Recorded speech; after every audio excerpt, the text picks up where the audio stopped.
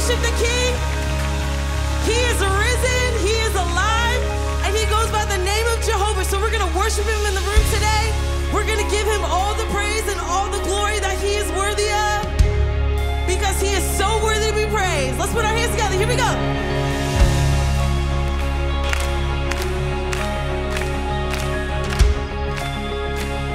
Come on, we sing this together. He shames every idol. He reigns without rival. He goes by the name of Jehovah, Jehovah. He speaks into nothing. Come on. And darkness goes running. He goes by the name of Jehovah, Jehovah. So we sing, call the name. Call the name. Call the name. Call the name. Call the name. Jehovah. All our praise. All our praise. All our praise belongs to him. Everybody, hands up, let's go. We serve a risen King today. His foes will be silent. He's fighting for Zion. Oh, there's no God like Jehovah. Jehovah, Jehovah. His arm never tires, Lord. His eyes are like fire. Oh, there's no God like Jehovah. Come on, all over this room we declare Jehovah, Jehovah. So we call the name, call the name, call the name, call the name, Jehovah. All our praise, it belongs to you, God. So we call on your name, Lord, the only name that saves. We call the Jehovah. All our praise, all our praise, all our praise belongs to him. Come on, I got good news in the room today. We serve a risen King, and on the third day he was resurrected. So we're gonna sing Jehovah Nissi. Here we go. Jehovah Nissi fights your battles. Come on, we declare that today. Jehovah Nissi fights your battles. Jehovah Nissi fights your battles every time. Jehovah Nissi fights your battles. Come on, we declare that in the room. We sing. Jehovah Nissi fights your battles. Jehovah Jireh meets your needs. Jehovah Jireh meets your needs. Jehovah Rapha heal your body. Jehovah Shalom be your peace. Come on, that's a promise we sing. Jehovah Nissi.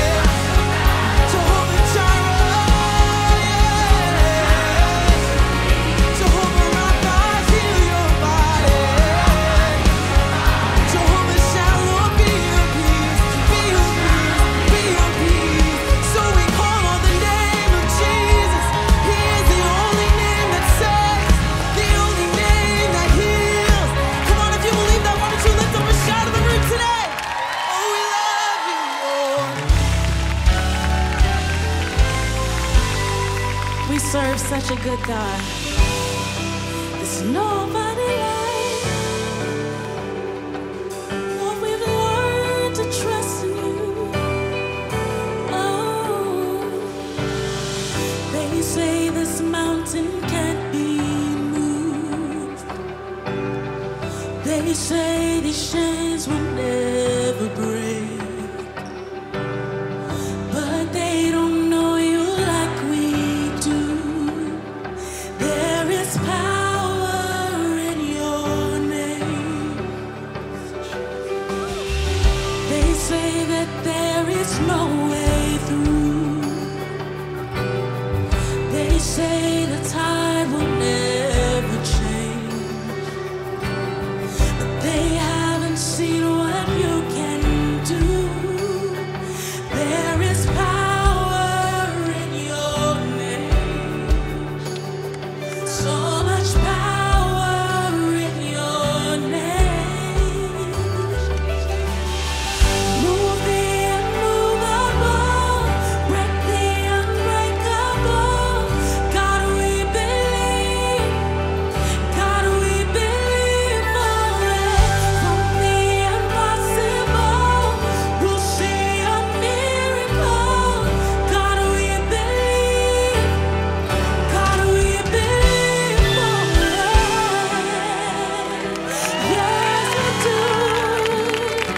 Oh, we know that hope is never lost. For there is still an empty grave. So God, we believe.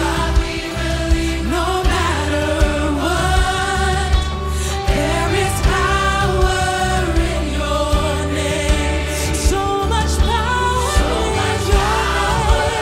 in your name. Move the immovable, break the unbreakable. God, we believe. Yes, we do. From the impossible, we'll see a miracle. God, we believe. Yeah, God, we believe for it. There's nobody like you, God. We will trust you, our waymaker, miracle worker, promise keeper. You are the way when there seems to be no way. We trust in you, God. You have the final say. You are the way when there seems to be no way. We trust in you,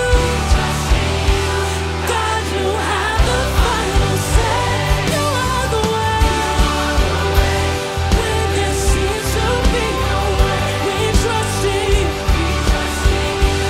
God. You have the final say. Move the immovable, break the unbreakable. God, we believe. God, we believe for it. We're gonna see a miracle. God, we believe. Yes, we do. So move the immovable, unbreakable. God, we believe. We trust in you, yeah. God, we believe for it. From the impossible, we'll see a miracle. God, we believe. God, we believe for it. We believe for it. Everything you've promised, we're gonna run on. We're gonna stay with you, God. 'Cause whatever you say, we know it's done. You said, and I believe.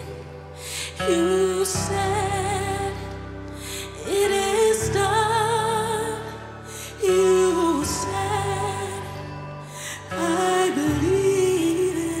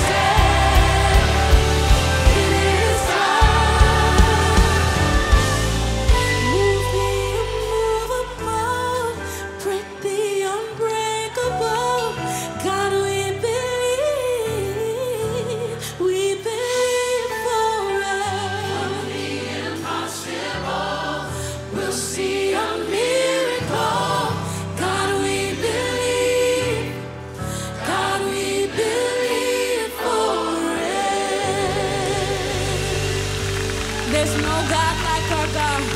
There's no rock like our rock. We thank you, Father, for your faithfulness. Oh, no love like yours, God. Oh, no love like yours.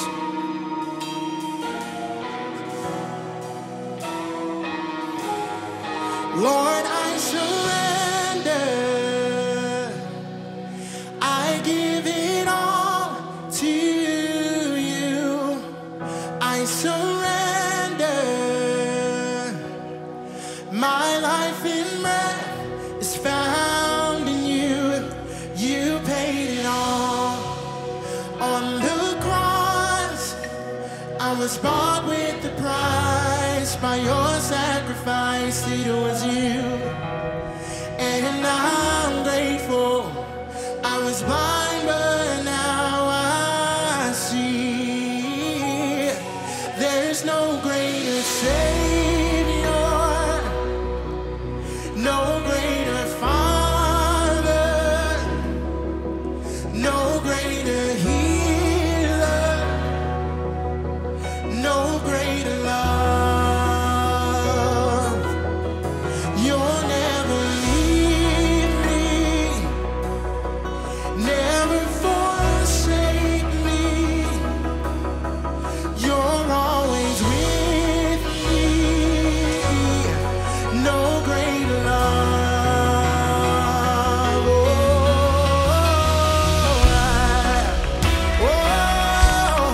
No other love, God. Lord, I surrender. I give it all to you. I surrender. My life in mirth is found in you. You paid it all on the cross. I was bought with the price. By your sacrifice, it was you. And I'm grateful. I was blind, but now I see. There is no greater Father. There is no greater healer. No greater love, no. So you'll never leave you. Never forsake me. You're always with me. No greater love. There's no. He really is a Father. He really is a healer. No greater love, no. So you'll never leave me. Oh, you won't forsake me, God. You're right here in my heart, God. Yeah. No greater love, no.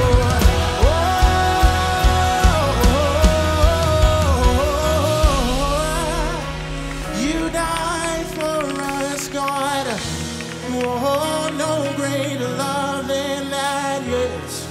Oh, we love you, God. We adore your name, yeah. Because of your mercy, I give it all. I surrender it all. Because of your kindness, I give it all. I surrender it all. Because of your faithfulness, I give it all. I surrender it all. Because of your love, I give it all. I surrender it all. Because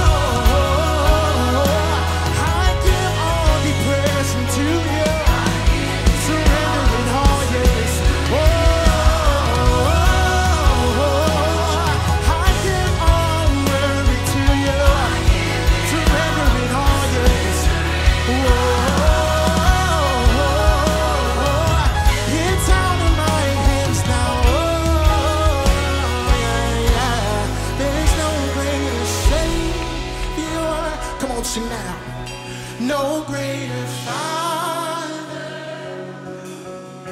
no greater healer, no greater love. You'll never leave me, never forsake me.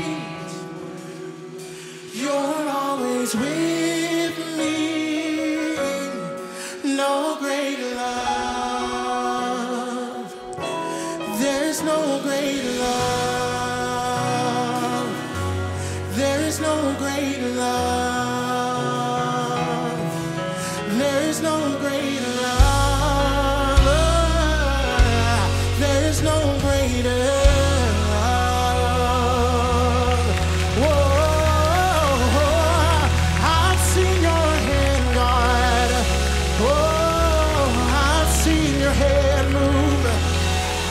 And we thank you for your love, Jesus. Oh, we thank you for your love, oh God, yes. Oh, we thank you for your love, Jesus. Yeah, your love saves, your love sets free, and your love delivers us, God. Yeah. Oh, yes, Lord. Yes, Jesus. And so, Heavenly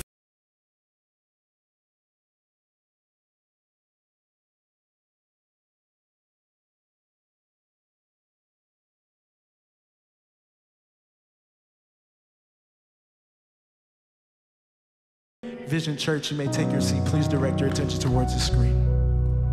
Good morning, Vizion Church, and welcome to Ovens Auditorium. My name is Megan Sabin, and I serve as your Vizion Kids Director. And I'm Juan Molina, your Next Gen Pastor. Over the next few moments, we want to share with you all that God is doing in our next generation. If you're a young adult, ages 18 to 30, we want to invite you to Gather Round. Gather Round happens the first Friday of every month, and it's a powerful, intimate time of worship and a word specifically for young adults. Whether you're new to Charlotte or you've lived here your entire life, we'd love to help you connect and build community with like-minded young adults. Our next Gather Round is this Friday, April 5th at 7 p.m. Doors open at 6:30. Bring a friend, carpool if you can. We can't wait to see you there. If you're in middle school or high school, we want to invite you to our youth night.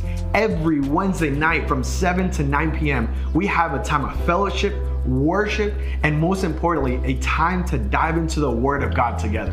Our next youth night is April 10th, and we can't wait to see you there. Every Sunday at all 5 services, we offer Vizion Kids. Vizion Kids serves children ages newborn to 5th grade. Our mission is to partner with you parents to raise up soul winners and disciple makers. We do that by having worship, fun games, and most importantly, intentional and interactive lessons that help your children learn more about the gospel. The gospel is for everyone, no matter the age. I'm so excited to share with you all that this summer, from June 26th through the 28th, we will be having our very own Vizion Kids Camp from ages preschool to 5th grade. To stay connected and for more exciting details to come, please head over to vizionchurch.com/events.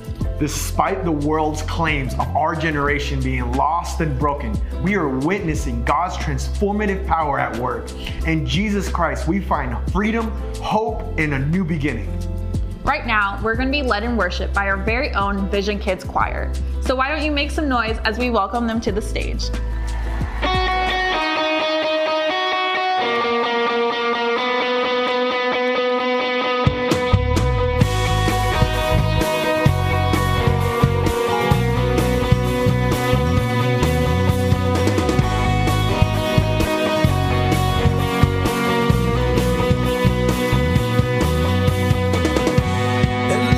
Explode and bring the dead to life.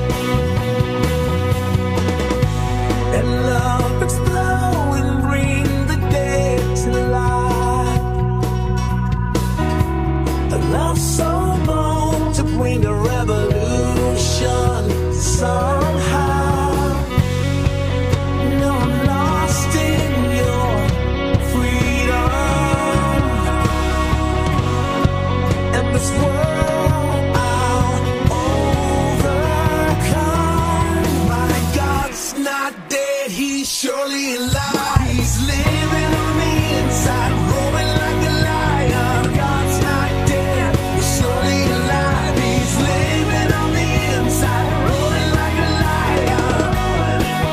He's roaring like a lion.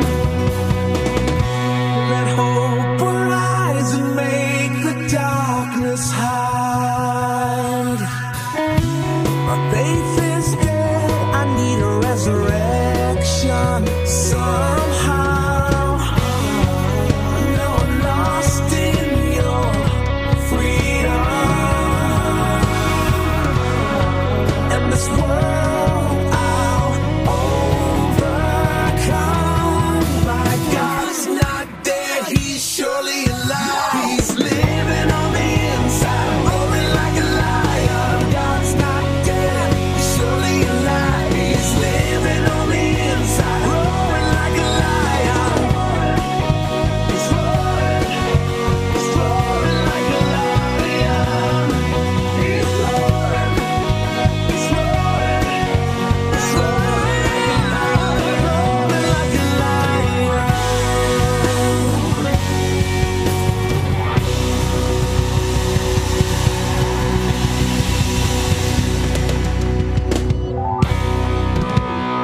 Good morning and welcome to Vizion Church. Happy Resurrection Sunday. We're so excited that you're here with us today.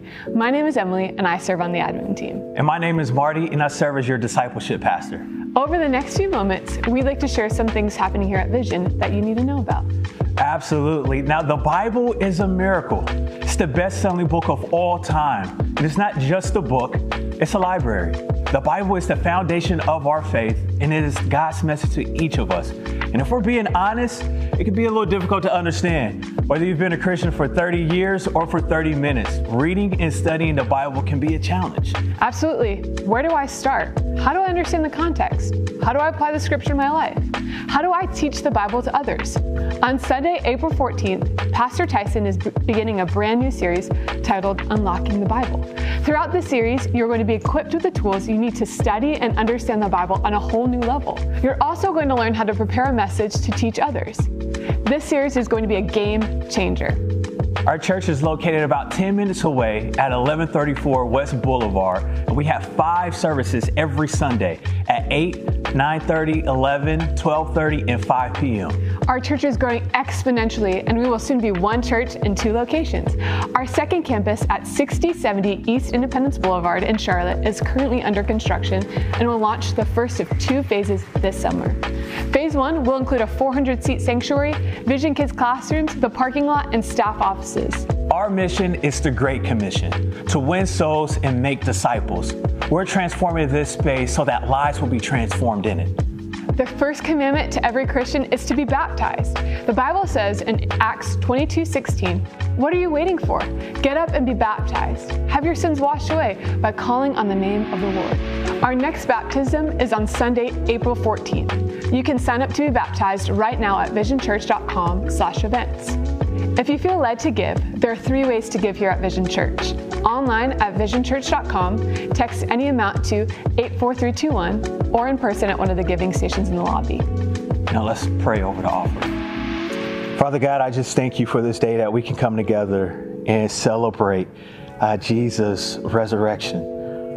We thank you for that. We pray over those who are giving. We pray that you would bless them. We pray over the offering. We pray that this would be used to reach your people, that it would expand the kingdom, that it would do the Great Commission to win souls and make disciples. We thank you for what you're going to do, Lord. We love you. In Jesus' name we pray. Amen. Amen.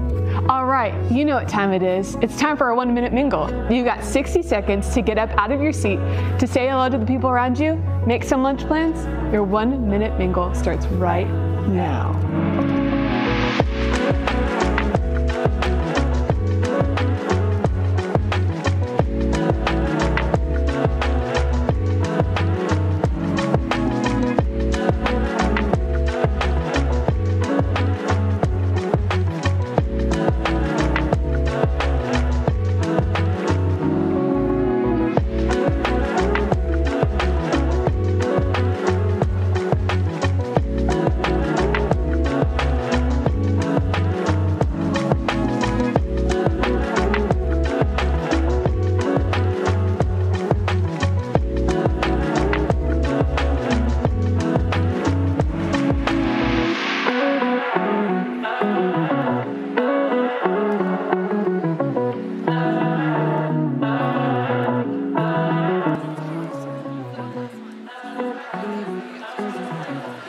Vizion Church, would you stand with us as we continue to worship Jesus? Jesus who is risen. He is risen indeed. Heavenly Father, we just pray that you'd be glorified in this place today. For you have the name that is above every name, that every knee should bow and every tongue confess that Jesus Christ is Lord. Amen.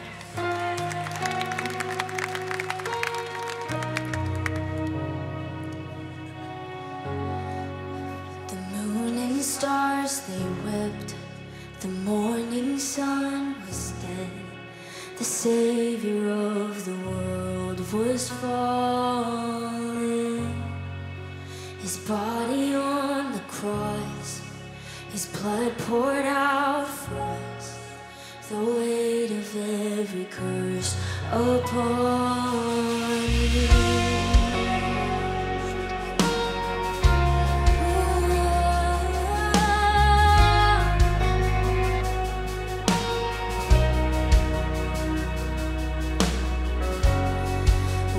Final breath he gave as heaven looked away.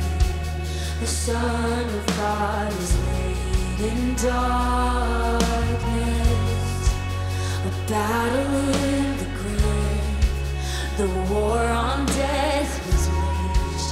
The power of hell forever broken, and the ground began to shake. Stone was rolled away. His perfect love could not be overcome. Now death, where is your sting? Our resurrected King has rendered you defeated. Forever He is glorified. Forever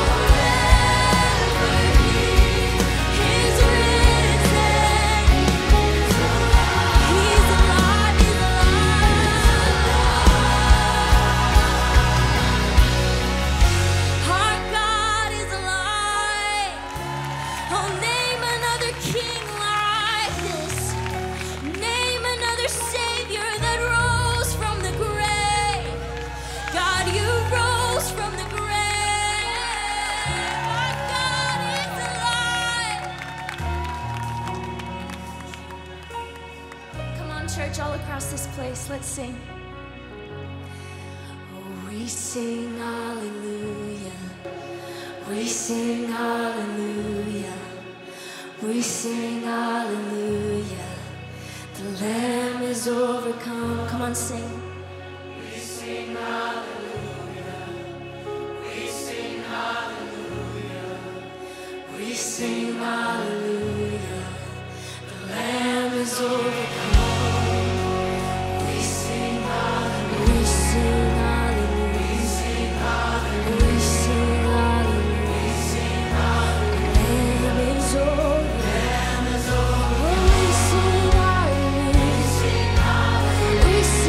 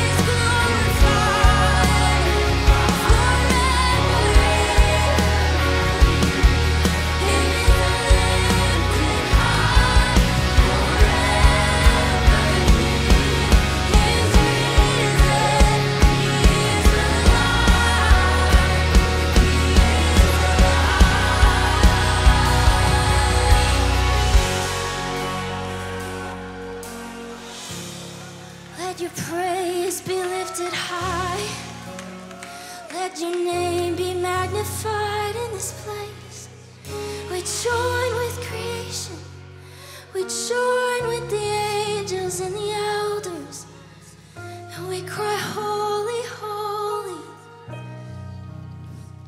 Yes, holy, holy are you, Lord God Almighty.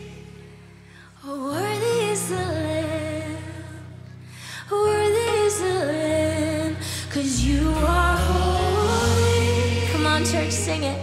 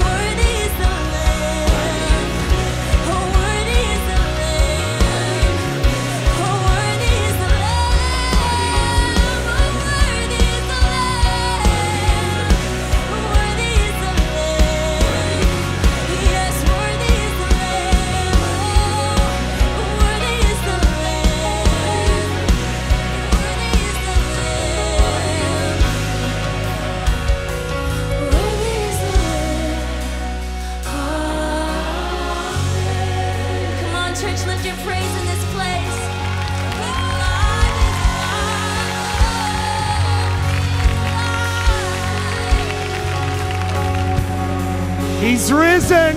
He's alive. Come on, somebody, and bless his name.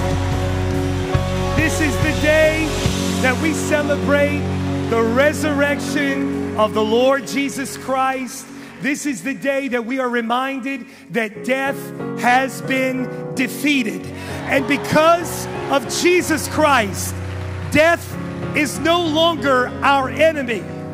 It no longer needs to be feared by any born-again Christian, because now death has been disarmed, and all death can do is merely usher us from life to life everlasting.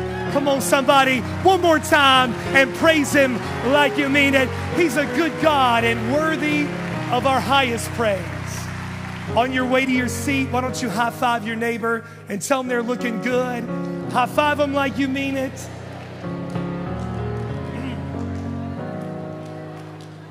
I want to take a second to welcome everybody online. Let's give it up for everybody watching on live via the broadcast. Welcome to Charlotte, North Carolina and Ovens Auditorium. We're honored that you're tuning in with us. I want to encourage you to engage with us in the comments section. Let us know where you're watching from.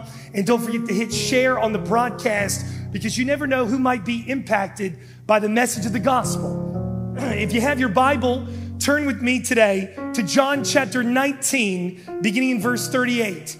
John chapter 19, beginning in verse 38. While you're turning there, can we give it up one more time for this incredible team and choir who led us in worship today? Y'all are a blessing, a blessing.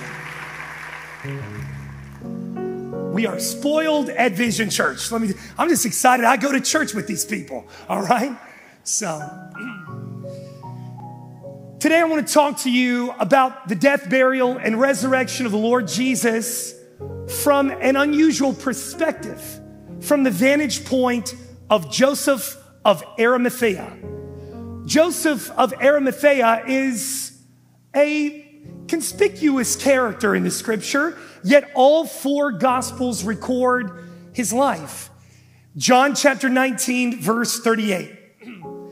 Afterward, Joseph of Arimathea, who had been a secret disciple of Jesus because he feared the Jewish leaders, asked Pilate for permission to take down Jesus' body.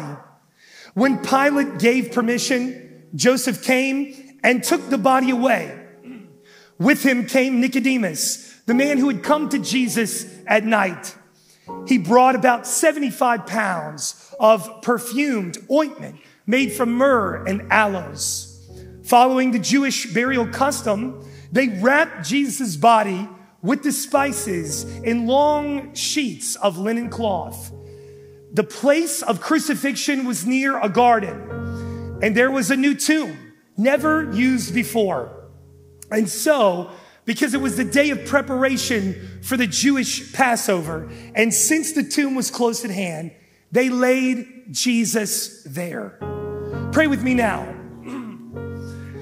Father, we come to you today, this Resurrection Sunday, in the precious name of Jesus. I ask right now that you would make ready the hearts of your people to receive the word of truth.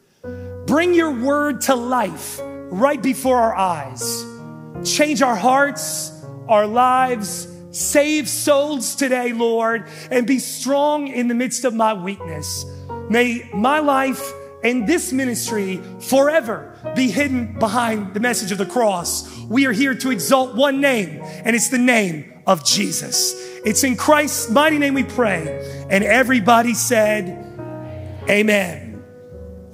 Little background into the life of Joseph of Arimathea.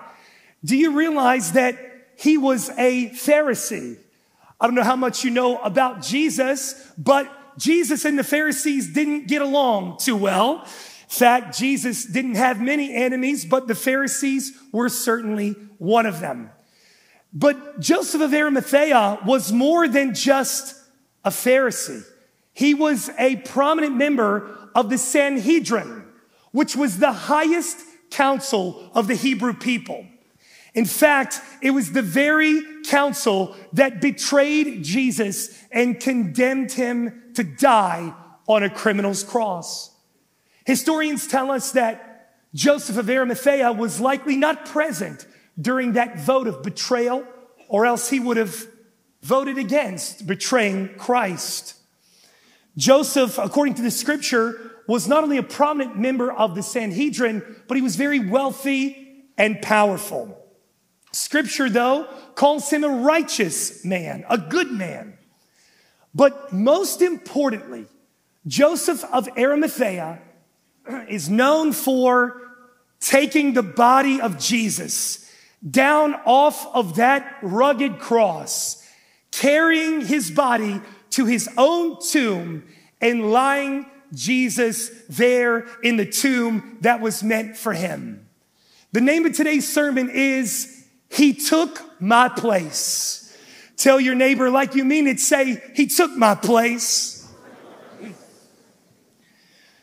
Over the next few moments, we're going to work our way through John chapter 19, and we're going to examine the life and role of Joseph of Arimathea.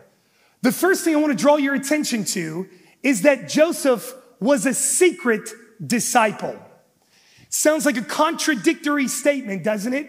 To be a secret disciple, a secret follower of the Lord Jesus Christ.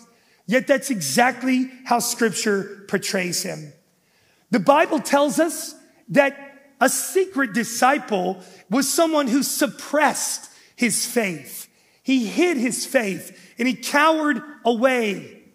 But the Bible tells us in John's gospel, the real reason that Joseph of Arimathea was a secret disciple, it was because he feared men. The fear of men had gripped his heart and usurped a fear for God. Joseph, being very wealthy, prominent, and powerful, had much to lose. You have to understand, in this time period, if you came out and professed faith in the Lord Jesus, that was putting a target on your life, let alone being a Pharisee, a member of the Sanhedrin. He was a secret disciple because he feared men. I want to read to you a scripture from Proverbs 29:25, and this is what it says. The fear of man brings a snare, but whoever trusts in the Lord shall be safe. Proverbs tells us that the fear of men is a snare to our life. When you fear men, you suppress your faith. When you fear men, you compromise your values. You compromise your faith. You want to fit in and be accepted. When you have a fear of men, you don't want to offend anybody.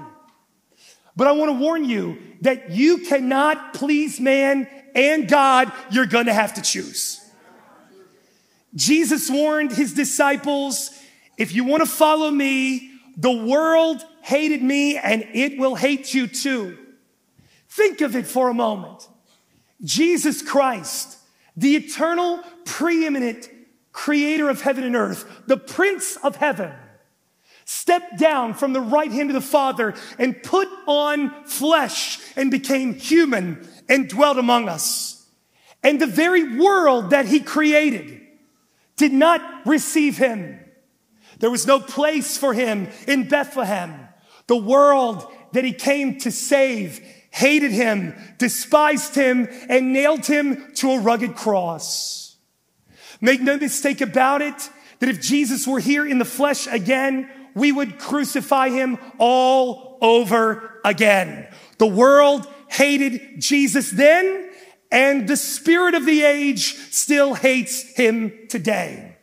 He warned you, if you want to be my disciple, the same world that hated me will hate you too. You have to count the cost of following after Jesus. Joseph of Arimathea wanted to be a secret disciple. The fear of man in our lives is a snare. Proverbs tells us that it is a snare to our soul. I want to read to you another proverb, chapter 9, verse 10, which says this: the fear of the Lord is the beginning of wisdom. And if the fear of the Lord is the beginning of all wisdom, then the fear of men is the beginning of all foolishness. Many of us sit in this room today and we can look down our noses at Joseph of Arimathea and say, how could you be a secret disciple? How could you be ashamed? Yet the truth is, many of us in this room today are just like him. We believe, but we are still ashamed. We follow, but from a distance. We love his teaching, but we're ashamed to worship him and profess him openly. Let me tell you something. You've got to get over the fear of men. You've got to die to it because it's keeping you from God's plan and purpose for your life. Let me tell you this. The fear of men cost Joseph of Arimathea dearly. Suppressing his faith cost him the opportunity of a lifetime. What I mean by that is for 3 years, Jesus Christ, the image of the invisible God, walked on earth, healing the blind, cleansing the lame, causing even Lazarus to get up from the grave. And Joseph could have been there to see it all unfold. This was the golden age of human history. Yet Joseph of Arimathea missed it because of the fear of men. It drove him into the shadows. And instead of being alongside Jesus through the duration of his ministry, he hid for fear of the Sanhedrin. If you allow the fear of men, you want the affirmation of the world, you will miss what God wants to do in and through your life. The fear of man caused him to miss the will of God, and it will do the same to you. Look at your neighbor, the one you've been ignoring, and tell him with some attitude, don't be afraid. I want to remind you that the scripture says that the Lord has not given us a spirit of fear, but of power, love, and a sound mind. Anybody thankful that he didn't give us a spirit of timidity or fear? Secret disciples in this place today, come out of your shadow. Be bold and into the light. Follow Jesus in this moment and in this hour. Jesus Christ died for us openly. May we not live for him secretly. Let's live our faith for Jesus. Luke 9:26 says this: if anyone is ashamed of me and my message, the Son of Man will be ashamed of that person when he returns in his glory and in the glory of the Father and the holy angels. Jesus said, if you're ashamed of me here and now, I will be ashamed of you. But any person who acknowledges me on earth, I will acknowledge you in heaven. This is the word of the Lord. The next thing I want to show you is that Joseph's life changed at the cross. Help me preach. Tell your neighbor, the cross changes things. At the cross, Joseph of Arimathea was transformed from a secret disciple into a bold witness for the Lord Jesus.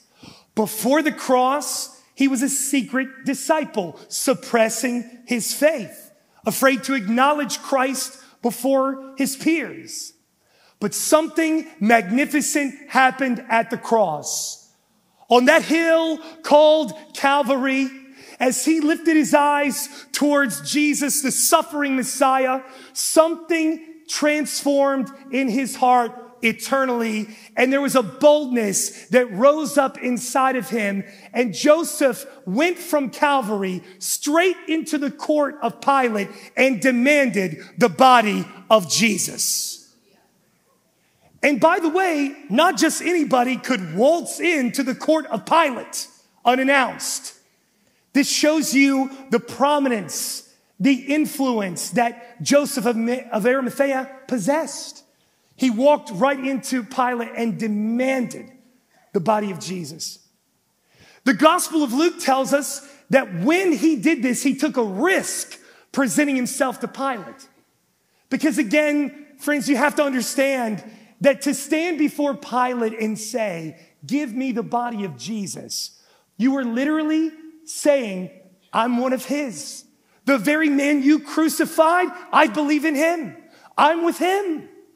Joseph standing before Pilate literally put a target on his life, both from Rome and the Jews. This is a transformed man after he experienced the cross. The cross still changes lives. That's all right. You can praise him. Another amazing thing happened at the cross. The disciples who walked with Jesus for 3 years at Calvary, they scattered. But those who believed in secret came forward. Peter, the bold, boisterous disciple who said, I'll never deny you, at Calvary, nowhere to be found.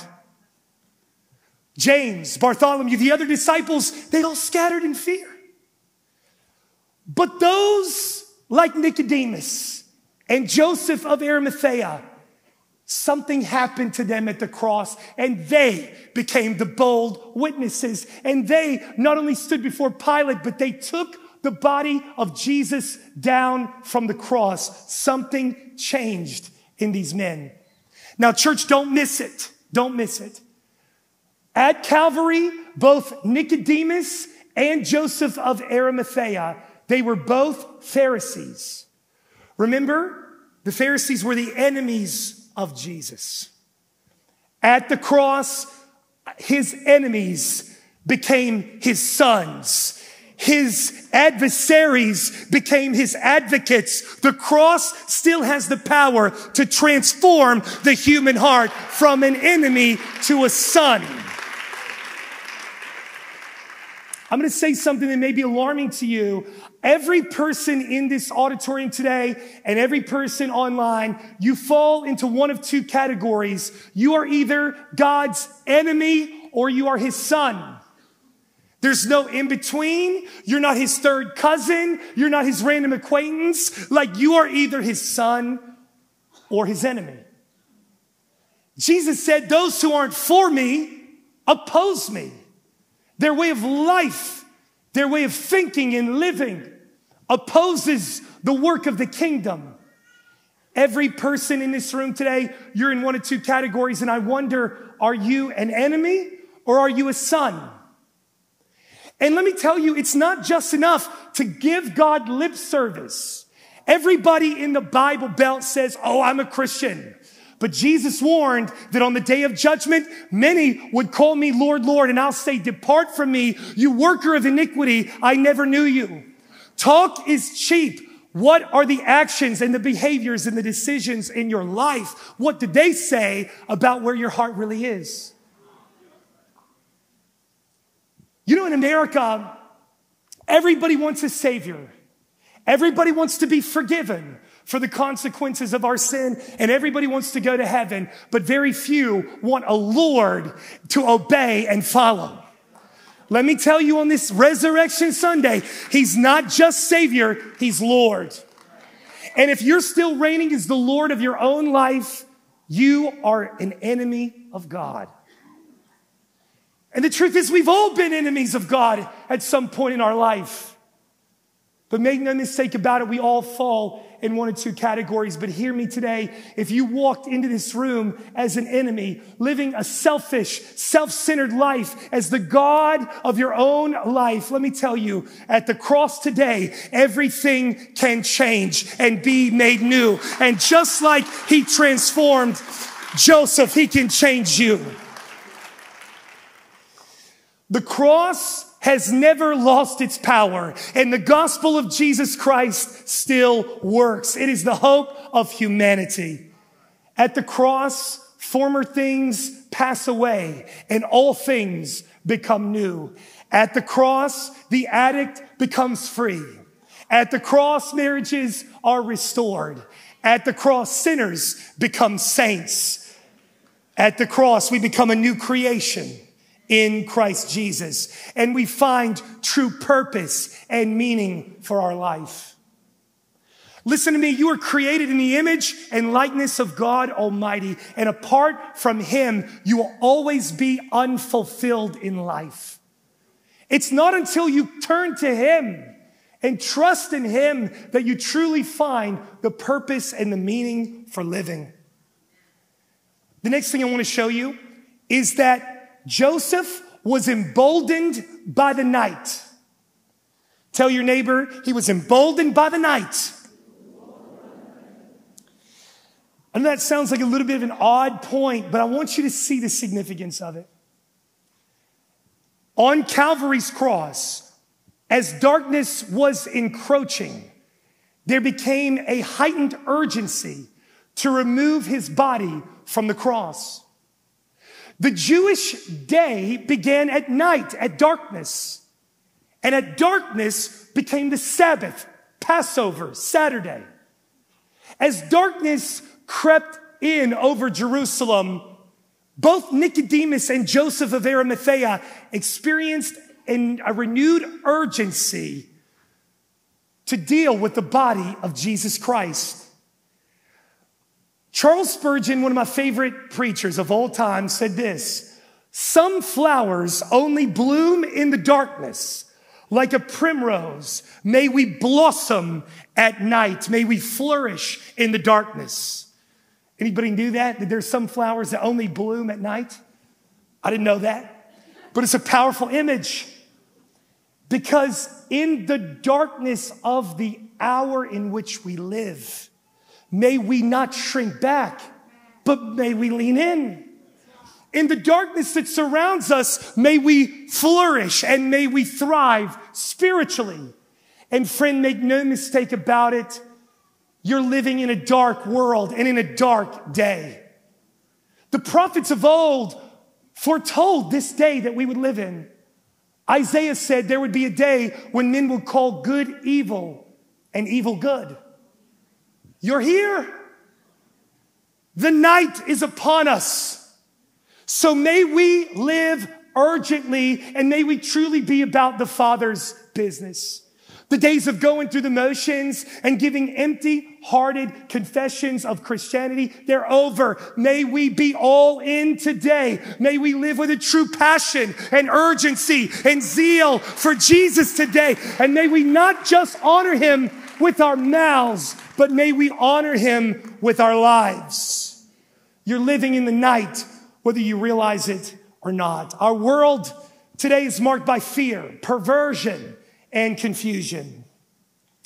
2 Corinthians chapter 4 tells us that Satan is the god of this world, and he's blinded the minds of those who don't believe. They're unable to see the glorious light of the good news. I find it hilarious in 2 Corinthians 4 that Satan can't even get a capital G in the Bible. He's the lowercase god of the world. Anybody else think that's funny? Anytime we can make fun of Satan, it's a good day, okay? But in all seriousness, the Bible is warning you. The scripture is putting life into context. It's telling you that Satan is influencing every sphere of society. Look around. He's influencing politics. This isn't a political sermon, but whatever side of the aisle you're on, you know it's true. Because everybody thinks the other side's the devil.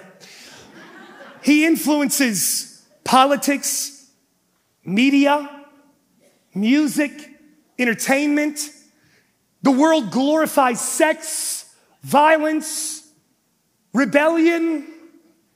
It's obvious to see that there is a spirit in the world that is infiltrated and influencing humanity, and the scripture says that is Satan.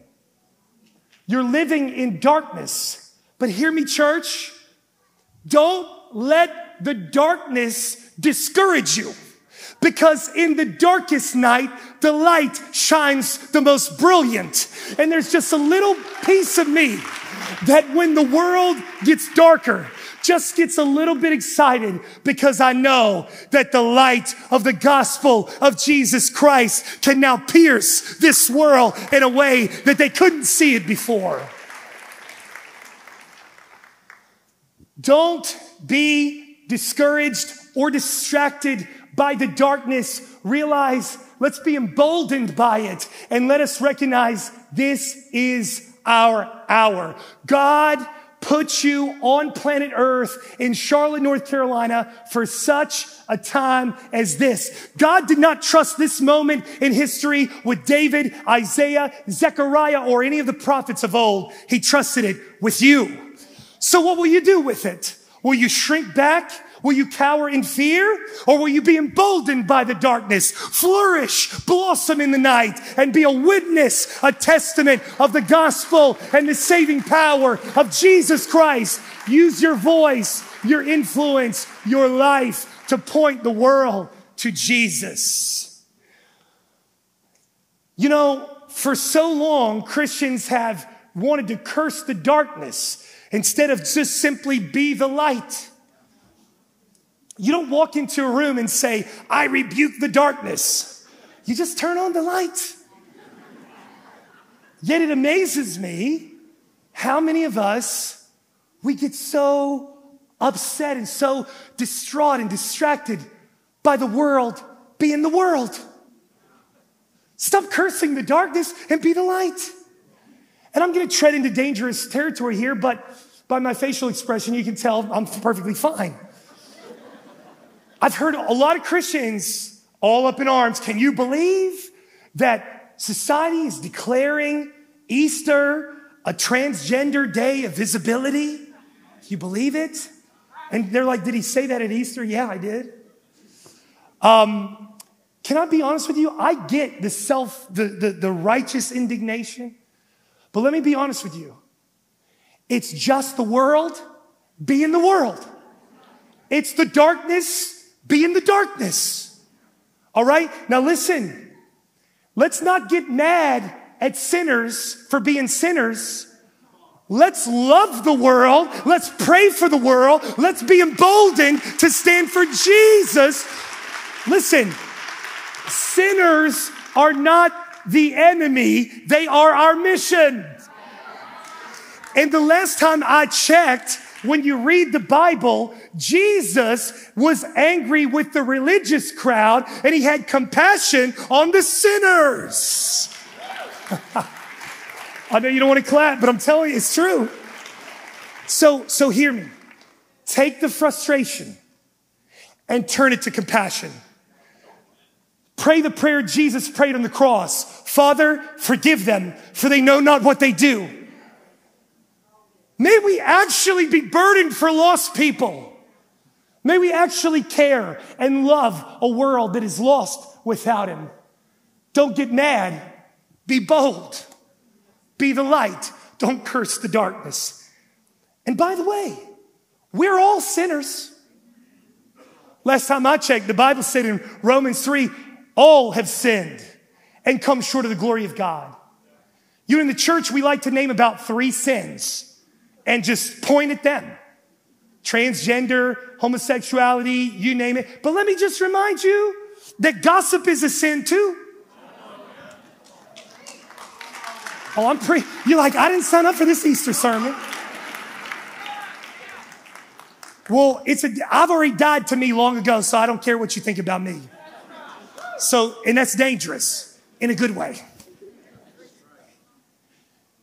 We want to point out the sins that are external that we can see, yet we live with lust reigning and ruling in our heart. Oh, well, I didn't cheat on my wife. Yeah, but you thought about it. Jesus said, if you've even looked at a woman with lust in your heart, you're guilty. You know, the Pharisees, they felt good about themselves. They were like, well, you know, I haven't coveted, I haven't committed adultery or murder. And Jesus is like, yes, you have, in your heart. You know, Jesus is not trying to condemn us, but he's trying to expose our sinfulness. Because only when we realize how sinful we are will we then turn to a Savior and Redeemer. You see, so long as you think you're good, you're missing it. Jesus said, I came for the sick, not for the healthy or those who think they are righteous. The Pharisees heard that and they're like, well, you know, he came for the poor, you know, the alcoholic, the drug, you know, he came for them, not me, I'm good. Right over their head. We're all sinners, just not everybody knows it. We're all sinners, just not everybody admits it. And when you point out the sin in your neighbor's eye, the speck in their eye, it just convicts you of the log in your own. So can I help you? We all need Jesus. We all need his mercy. We all need his blood. We all need the cross. By the way, the world can declare and decree whatever holiday they want to, but as for me and my house, we're going to serve the Lord. All right? We're going to serve the Lord. We're going to bless the Lord. And God is still God, and he still reigns in victory. Don't let the darkness discourage you. Make the darkness embolden you. Be a true Christian today. Do you realize that the Church of Jesus Christ is truly the last great light shining on earth? And I know the church has its imperfections. Well, the church is imperfect because I pastor it and you go here. You know, but hey, listen, it's not about the church being perfect. It's about Jesus being perfect. And the last time I checked, it's the church that needs a savior. It's the world that needs a savior. That's why he came. But in spite of our flaws and weakness, the local church is still God's plan to save the fallen world. You are the light of the world, a city on a hill, a light in the darkness. So let your light shine before men. Don't be a secret disciple. Don't suppress your faith or believe from a distance. All we have are these 77, 80 years on earth that the Lord has given us. You can spend your life any way you want to, but once you spend it, you can never take it back. Use your days for his kingdom, for his sake. Point the world to Jesus with your life. Everything else you spend your time and money and effort and energy on, it's not going with you. No matter how much money you acquire, it's not coming with you. The only thing you take to heaven are the souls that you point to Jesus. By the way, another reason to be urgent about the mission of Christ is because in heaven, you're not going to get to do any more ministry. There's no more people to save. There's no more gospel to preach. The only opportunity to do the ministry is right here and right now. So leverage your life for his sake. Half a golf clap, but they're right. Almost done today. Somebody that's hungry said amen. But I want to show you in verse 42, the Bible says that Jesus was crucified during Passover. Tell your neighbor, it was during Passover. I'm not going to spend a whole lot of time on this, but I just want to touch it very briefly because it's right in our text today. Do you realize that the Feast of Passover was celebrated annually by the Hebrews, and it commemorated God's deliverance from Egypt and slavery, where the Hebrews were oppressed for 400 years. But the thing about Passover that was so special is during the festival, they were commemorating how they were saved from the spirit of death that passed over the land of Egypt. Y'all remember Moses went to Pharaoh and he said, let God's people go. And Pharaoh hardened his heart and said, forget it. And then plague after plague fell on the land until the final plague was the death of the firstborn. You remember that? What did the Lord tell Moses?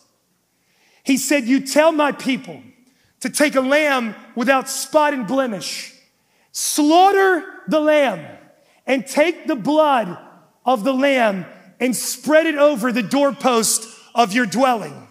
And at midnight, when the spirit of death comes over Egypt, your houses will not be touched. They will be spared by the blood of the lamb. Now remember, this was an annual feast, an annual celebration. And it was taking place in Jerusalem at the same time that Jesus Christ, the Lamb of God, who was slain from the foundations of the world, was led down the Via Dolorosa, the way of the cross, nails driven through his hands and feet, the Lamb without spot, wrinkle, or blemish, the sinless Son of God who takes away the sin of the world, was being lifted high on a cross, a sacrifice for sin once and for all time, literally during the Passover as the priest prepared the lamb for slaughter. When John the Baptist saw Jesus, he told his disciples, behold the lamb who takes away the sin of the world. You see, that ancient feast all along was pointing forward to our ultimate deliverance. Yes, the Hebrews were saved from slavery in Egypt and Pharaoh.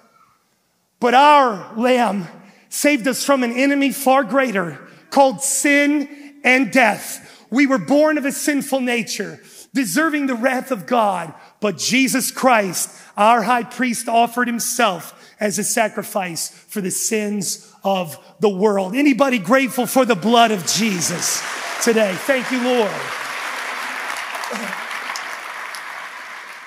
And I'm closing now so you can say amen.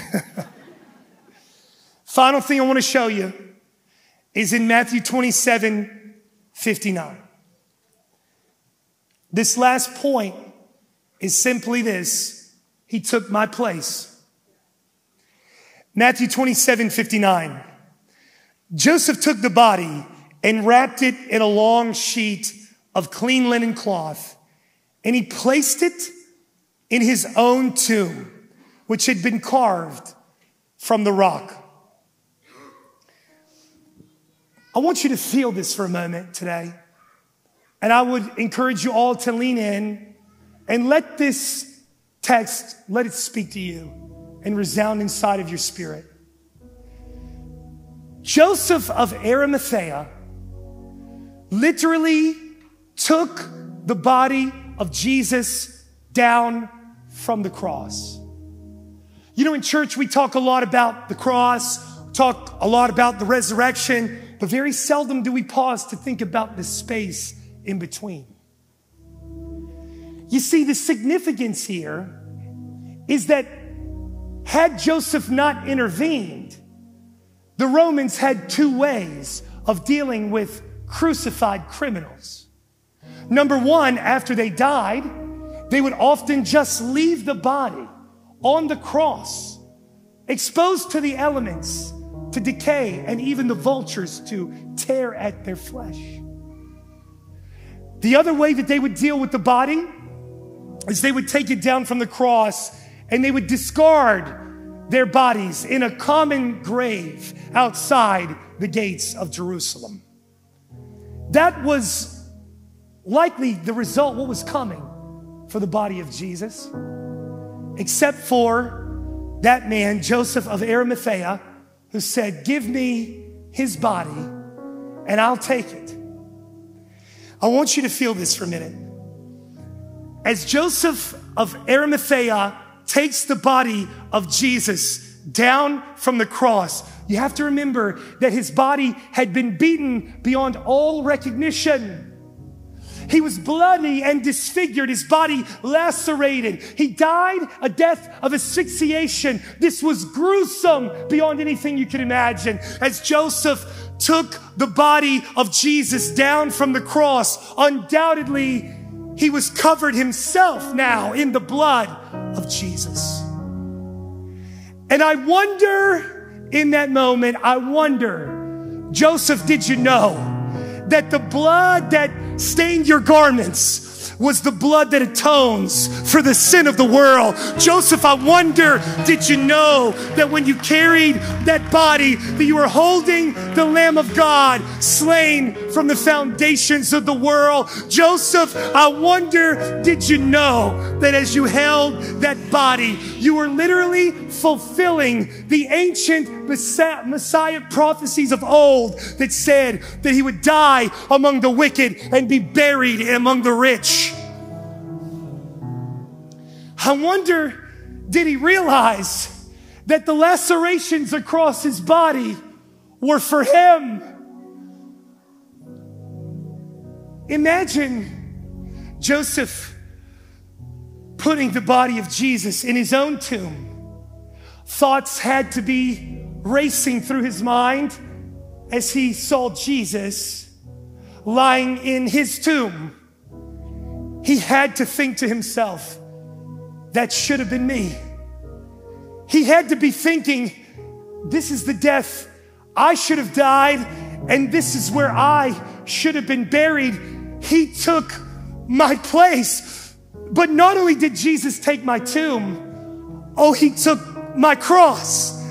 You see, friends, the cross was meant for you and me. All of us have sinned and come short of the glory of God. All of us deserve hell, eternal separation from God. We deserve the wrath of God Almighty, the cross and its torment. That was what we deserved. But for God so loved the world that he gave his only begotten Son, that whosoever would believe in him would not perish but find life everlasting. Jesus didn't die for the religious elite or for those who are worthy or for those who are good enough. Jesus didn't just die for those who sinned a little bit less than others. No, he died for any and every whosoever would accept him and call upon his name. He died for you. God treated his Son like the wicked so that he could treat the wicked like his sons. He who knew no sin became our sin on the cross, that we might become the righteousness of God in him. He took our place, that cross we deserved. But thanks be to God, on that cross he cried out, "It is finished." The price has been paid. The debt satisfied. The wrath quenched. It is finished.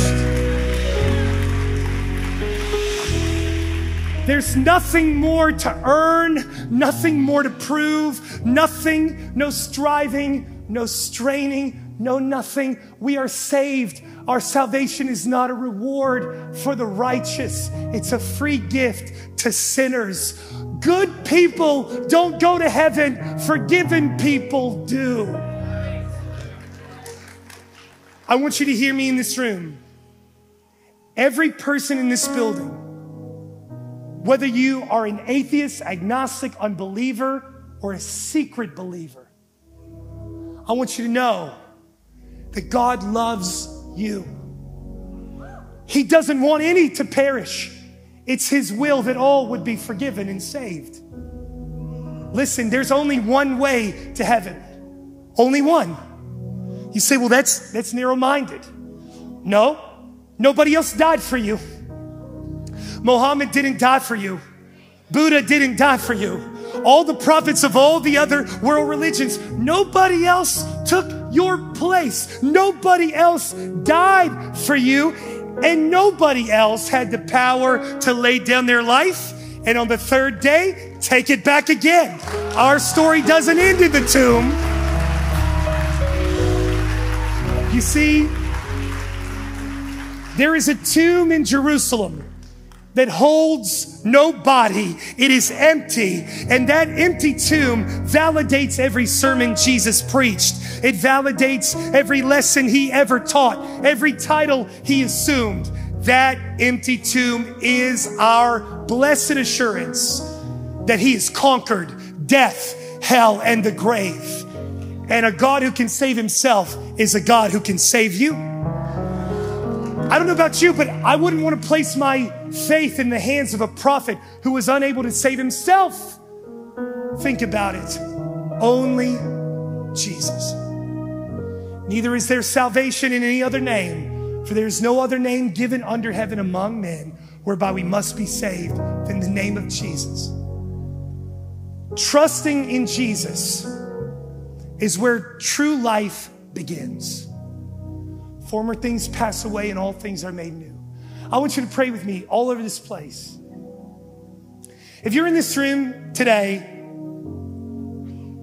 you're either an enemy or you're a son of God.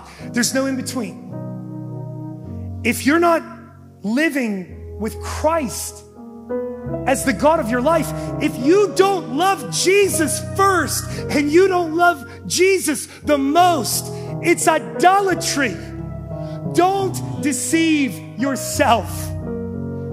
Repent of your sin and turn to Jesus. He loves you. He wants to save you and take away the sin of the world. Pray with me now all over this place. Father, we come to you in the mighty name of Jesus, and we humble ourselves right now, and we confess that we are sinners who have fallen short of the glory of God. Our life has been marked by lust, pride, greed, and selfish ambition. We've lived as the God of our own life. We've loved things created more than the Creator Himself. And today we ask you for mercy and for forgiveness. We believe in this moment that 2,000 years ago, you sent your one and only Son to be born of a virgin, to live a sinless life. He died on the cross in my place. It was my sin, my transgression that He carried. He died, was buried, and on that third day, He rose again from death to life. He is the resurrection and the life. And today, Lord, I place my faith, my soul in your hands. Make me a new creation this day. And may I live for you and serve you all the days of my life. It's in Jesus' precious name we pray. And all God's people said, amen. Now in just a moment, I'm going to invite you to do something bold. In a moment, I'm going to count to 3. And if you prayed that prayer with me today for the first time, or you prayed it as a recommitment of your faith in Jesus, at the count of 3, I'm going to invite you to stand publicly and boldly. I'm not going to embarrass you or single you out, but we're not going to remain in the shadows, and our faith is not going to be a secret. We're not going to suppress the truth. If we would acknowledge him on earth, he will acknowledge us in heaven. And every person Jesus called to follow him, he called them to do so publicly. You cannot be ashamed of the gospel. It's the power of God unto salvation. Is there anybody here today that's you? If that's you, I want you to stand right now. 1, 2, 3. See you, my brother. See you, my sister. Oh my, I see you all over the... Okay, those of you standing, just remain standing just for a moment. Those of you that are standing, if you would just remain standing just for a moment. My goodness. Thank you, Jesus. Even in the balcony, people standing all over. Thank you, Jesus. Now, those of you that are standing, I just want to talk to you from the heart just for a moment. Please remain standing. In just a minute, a member of our prayer team, they're going to give you a decision card. Please take a second to fill that out and return it back to us before you leave today, because we just want to connect with you, follow up with you, and answer any questions you may have. But I also want to congratulate you on the greatest decision that you could ever make in your lifetime. Your faith is an inspiration to me and every person in this building, because it takes faith, humility, and courage to stand in an auditorium like this and say, I need you, Jesus. But the scripture says, blessed are the poor in spirit, the humble at heart, for yours is the kingdom of heaven. I want to pray for you now. And all of you, if you're sitting near somebody, stretch your hands towards them and let's pray over these precious people today. Father, right now, we give you praise for these precious people who have stood in faith today to declare you as the Lord of their life. I pray, Father, that no weapon formed against them would ever prosper, that you would be the author and the finisher of their faith. What you have begun today, let it come to fruition. All the days of their life, may they serve you and walk with you and follow you. Lord, be glorified greatly through their lives and multiply their faith into the world that is dark and lost without you. It's in Jesus' precious name we pray. And all God's people said, amen. Vizion Church, let's give the Lord praise one more time for his goodness and his faithfulness. He is worthy.